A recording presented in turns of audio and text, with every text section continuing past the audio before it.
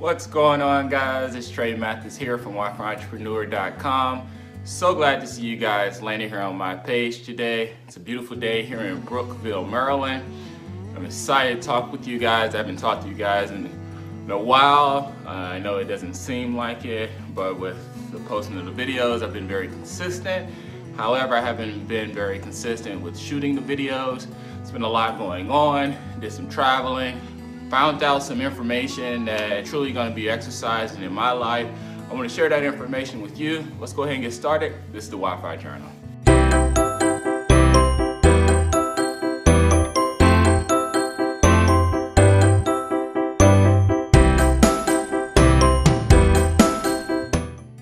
Hey guys, if this is your first time checking us out, thanks so much for checking us out.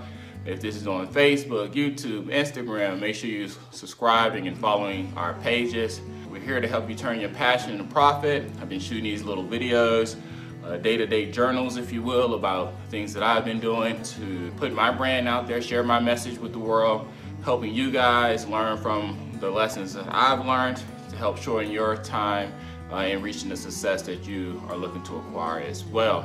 As I mentioned in the opener, I've been doing a lot of traveling. Wife and I, we went up to Michigan to see her grandmother. I call her our grandmother because she is definitely family to me. She's a wonderful lady, 94 years old, strong, lives by herself, has a beautiful house, reads every single day. She loves reading. Her favorite author is David Balducci. I'm not 100% sure how to say it. However, I've always been fascinated with her approach to reading, how often she read, the size of books she reads. A lot of us, the old world, War and Peace, that old book, the really thick, she just breezes through it. A lot of us get intimidated by that. It was really great to just see her and catch up with her. She'll be turning 95 here in October, and that's really exciting. Can't wait to go up there and spend her birthday, celebrate her 95 years here on Earth. But one of the things that I really got out of that trip is a few things. One, of course, is that, again, the fascination for reading and things like that. I'll talk on that in just one moment. But really, what I really liked about the time, like I said before, I've been shooting videos, and the conversation I want to share with you guys today, her and I had a while there, and I wanted to share it with her there, kind of get that perspective, from another person, having you guys hear it for yourself from her. But then I thought about something Jim Rohn said. Jim Rohn often says, when you're at work, think about work, and when you're at the beach or at relax, be at the beach and relax. So let me just share with you what I mean by that. Oftentimes I find myself working hard on the brand, working hard on the blog and the business, and I'm saying to myself, I want to do this so I can spend more time with family. I want to do this so I can go spend time with grandma or go on these trips, etc. But the average day person usually thinks that, says that, and then they're here at work, and then they're thinking about being at the beach.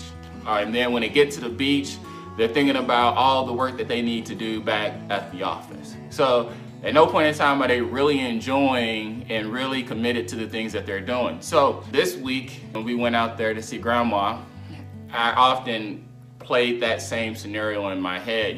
This is a very important time to be here with grandma, and I don't want to be thinking about work, thinking about producing videos and a lot of challenges, make sure that they're right, make sure they edit, all of this other little small things that go on with creating these videos for you guys. I didn't want to have to deal with that. I wanted to just truly focus on spending this quality time with family, and so that's what I did. So here I am back here, back home from the vacation, if you will, sharing this conversation with you. So that's one of the things that I learned in this trip. The second thing I learned in this trip was something that really stood out to me. I mentioned before, her grandma loves reading, and she gets tons of junk mail. I'm pretty sure a lot of our grandparents do. They don't check email or text, they check the mail, and people know that. And they're always soliciting and sending her information. Well, she reads this information, and one of the programs that's currently been mailing her is from the Alzheimer's Foundation. Now, grandma's quick. She's 94 years old. She can't fully hear you, but everything else is there. She has everything going for it. It's fantastic. I love her.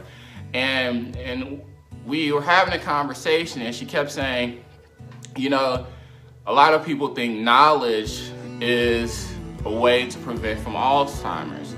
And it's funny how she says it, you know, she says, a lot of people think knowledge is the cure for Alzheimer's, but it's not.